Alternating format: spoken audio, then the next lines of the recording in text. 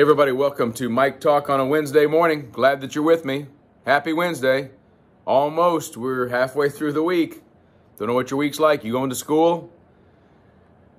You staying at home? You working? You got some activities planned? I don't know what's going on in your world, but I know this. God's going to be faithful today. His mercies are new every day, so let's go.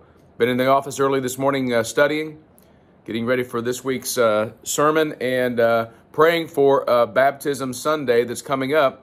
You know, people have been a little hesitant with the COVID pandemic and all this stuff that comes with it to do the baptism thing. I don't know if they think that there's, something in the water. I don't know. But we're CDC safe as can be, safer than Walmart, and more essential. That's what I've been saying for a year now. So if you need to be baptized, contact Eastview.church. We'd love to schedule that for this Sunday, or just come forward.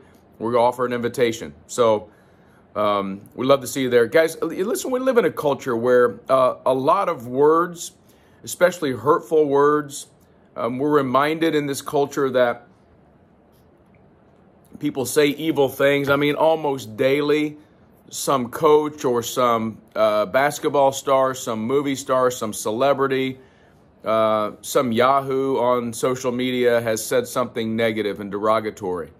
And we've been awakened again because of what happened in Atlanta a couple weeks ago, of hatred that comes.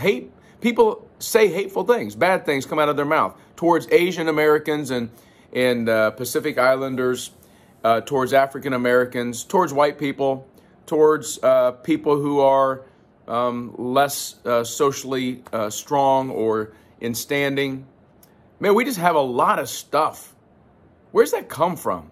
Where's the stuff that comes? Where's the hateful stuff that comes out of our mouth? Where's that come from? We got to fix this, Christians. We got to fix this because we are the ones that have to lead with the stuff that comes out of our mouth. Jesus teaches this in Luke 6, verse 45. Here's the verse for the day. The good person out of the good treasure of his heart produces good, and the evil person out of his evil treasure produces evil. For out of the abundance of the heart, his mouth speaks. So here, where are all these words coming from? Where are all the hateful things people are saying? Where are the things that are selfish, the things that are self-centered, the things that are accusing other people?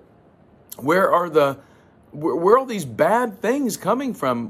When they come out of our mouth, we ask ourselves, where's that come from? It comes from the heart. Jesus says very clearly, out of the abundance of the heart, the mouth speaks.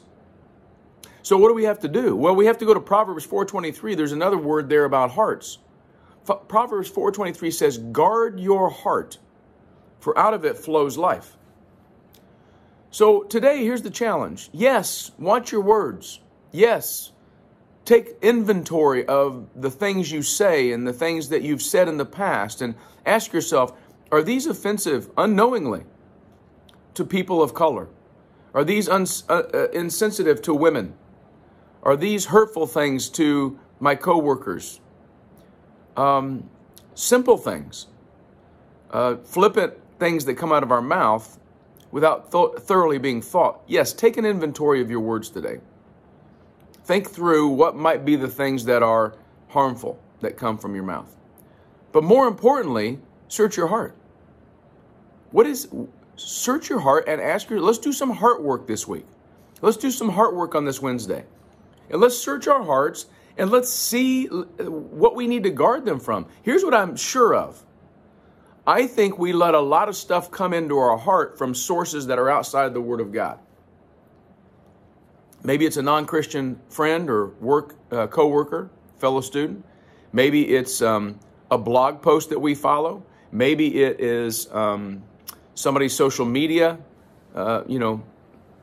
Twitter or, what's the other one? Yeah, Instagram. I'm almost awake this morning. More coffee, please. What is it that you allow to come into your heart? Because Proverbs 4:23 says, guard your heart. Guys, here's what I believe. If you let words come into your heart and they sit there and they grow there, out of your mouth are going to come all kinds of things. But if we put the Word of God in our heart, As Psalm 119 says, your word is a lamp unto my feet and a light unto my path. Then the words that come out of our mouth will be godly words. Never has there been a time in our culture, in my recollection, where words have been more important, words have been more misconstrued, taken out of context, and seen as hurtful. What am I supposed to do as a Christian? Am I just supposed to say, well, get over it, grow up, stop being a sissy, stop being even there, I said sissy, that probably is implication wrong. What am I just supposed to do? Here's what Jesus would do. Jesus would go, I'm going to not say anything that's offensive to anyone else unless I'm bringing them into line with God's word. Let God's word be offensive to people. Let's not be offensive. Let's search our hearts today. Let's guard our hearts today. Don't let anything in there that we don't want to have come out of our mouth. Because if it comes in our heart, it will come out of our mouth. And so today, guard your hearts. Here's the verse. The good person out of the good treasure of his heart produces good. The evil person out of his evil treasure produces evil. For out of the abundance of the heart, the mouth speaks. Let's do some heart surgery today.